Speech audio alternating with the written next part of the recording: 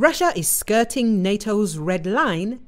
Representatives of the alliance become a military target. Russia's alleged satellite signal jamming of a military aircraft carrying the British Defence Minister would, if confirmed, be Moscow's latest flirtation with a hard NATO red line, the safety of Allied leaders. According to Newsweek, Grant Shapps was returning from a visit to observe NATO military drills in Poland when interference occurred close to the Russian Baltic exclave of Kaliningrad, a strategic and heavily militarized location known as an electronic warfare hub. The interference lasted around 30 minutes, blocking cell and internet connection and forcing the aircraft to revert to alternative location technologies. An unnamed British Defence Ministry source told The Times that the Royal Air Force is well prepared to deal with this, but suggested such measures put an unnecessary risk on civilian aircraft and could potentially endanger people's lives. The incident, the source added, was wildly irresponsible on Russia's part. However, British Prime Minister Rishi Sunak's spokesperson downplayed concerns. It didn't threaten the safety of the aircraft, and it is not unusual for aircraft to experience GPS jamming near Kaliningrad, which is of course Russian territory, they said. The Shapps incident is not the first, nor even the most serious, occasion on which a NATO member minister has potentially been endangered by Russian military activity. Just last month, a Russian missile struck Odessa while Greek Prime Minister Kyriakos Mitsotakis was visiting the port city of Ukrainian President Volodymyr Zelenski. The missile fell somewhere between 700 and 1,600 feet of the Greek leader, according to multiple reports. Killing or wounding a NATO leader would not automatically trigger the alliance's Article 5 collective defense clause. While allies agree that an armed attack against one or more of them in Europe or North America shall be considered an attack against them all, members must agree to invoke Article 5. NATO's founding document notes that any military assistance must be given in accordance with their respective constitutional processes, meaning the agreement of national decision-making bodies. US to manufacture long-range missiles for HIMARS in Australia for needs of Ukraine.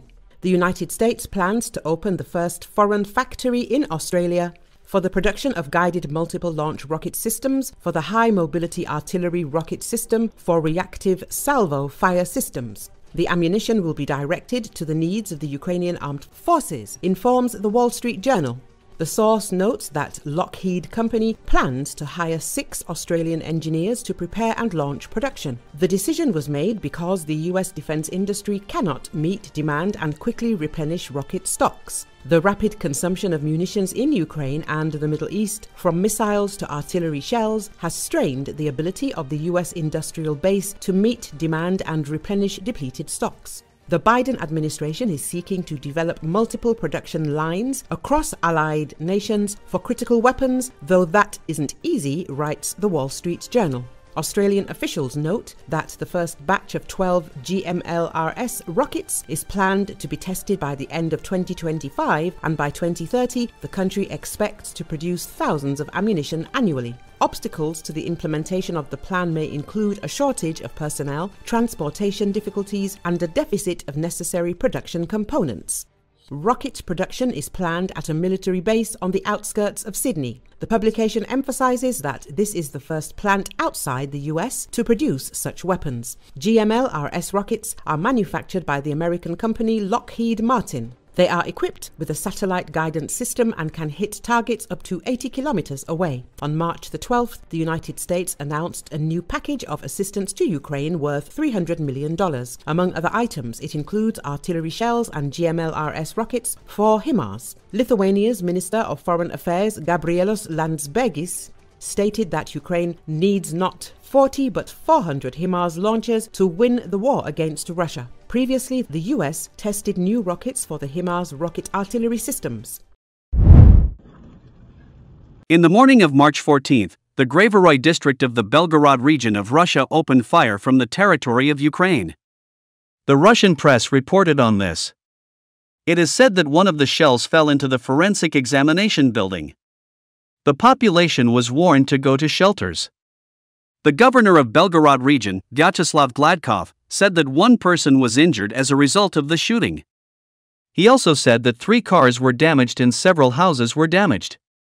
A warning was issued about the missile safety in the Belgorod area. It should be noted that on March 13, the Free Russian Legion, the Russian Volunteer Corps, and the Siberian Battalion, which are part of the Ukrainian army, warned that they would again enter the territory of Belgorod and Kursk and conduct an operation.